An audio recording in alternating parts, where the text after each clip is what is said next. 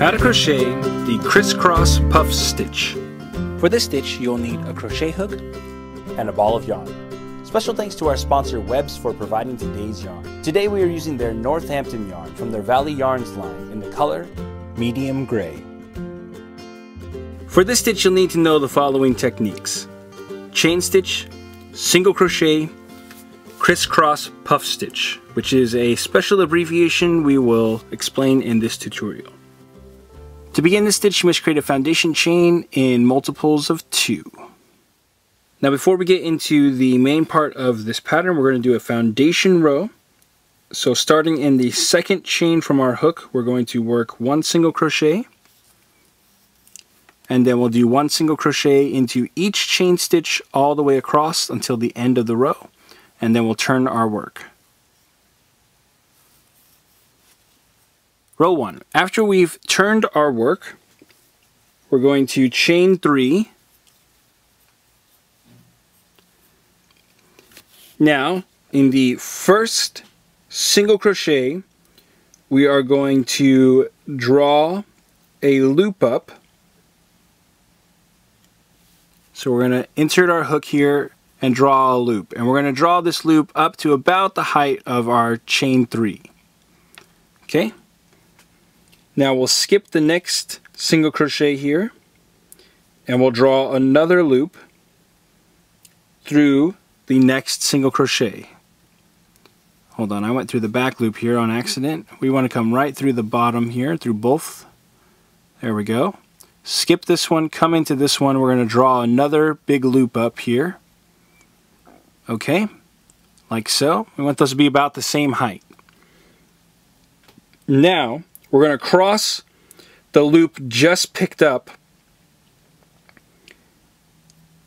and we are going to draw up another loop into the first single crochet again. Okay, so we're going to come back over here and draw another loop up.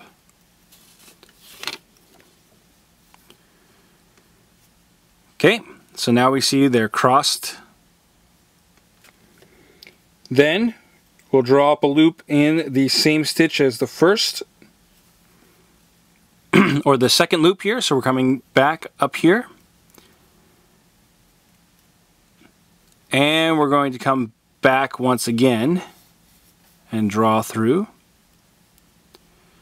Okay, so that gives us 1, 2, 3, 4, 5, 6 loops. So we're going to come back through the second loop once more, and that will give us 7 loops. Then we're going to yarn over and draw through all 7 loops at once and do a chain stitch to secure. Okay, so that is our crossed puff, crisscross puff stitch. Okay, so we're going to start our repeat now by drawing a loop through the last single crochet that we just worked. So that's this one right here. So we're going to draw one through here. Okay. We'll skip the next single crochet and pick up a loop into the next stitch. So skip this one, come into this one, draw up. Okay, and then we're going to come back through this first stitch, draw a loop through, then through the second loop, okay, and then back once more through the first loop, and then through the second loop. Okay, and that should give us our 7 loops on our hook. Then we're going to yarn over, and we're going to draw through and do our chain stitch to secure. Okay, so we're going to repeat this sequence all the way across until the last stitch in our row. Now after we've done our last crisscross puff here, we're going to do a double crochet into this same last stitch. Okay, then we're going to turn our work. Row 2. We're going to begin by chaining 3. Then we're going to draw a loop up in the first chain 1 space, which is the space between our crisscross puff and the double crochet here at the end of the row.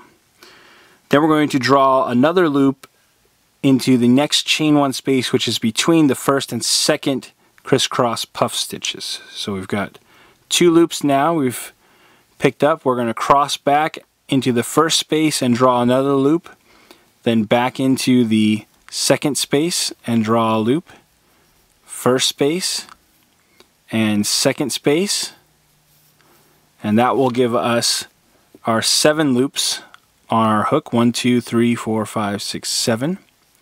Then we're going to yarn over and draw through all 7 loops and chain 1 to secure.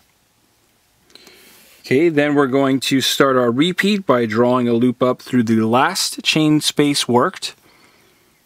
Then we'll go into the next chain 1 space and draw a loop up. Come back into the first space and draw through. Go back into the second space and draw through. First space and draw through. And second space and draw through.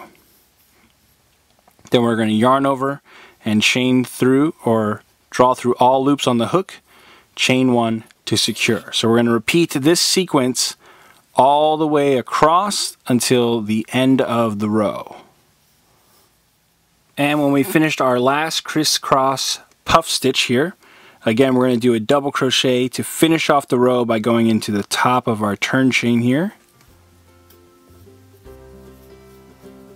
And then we will turn our work. So we're going to repeat row 2 until you've reached your desired length. And that's how you crochet the crisscross puff stitch. After a few repeats, your pattern should look like this. Want more New Stitch a Day? Join our VIP email list to get every stitch directly to your inbox. Sign up today at newstitchaday.com/VIP.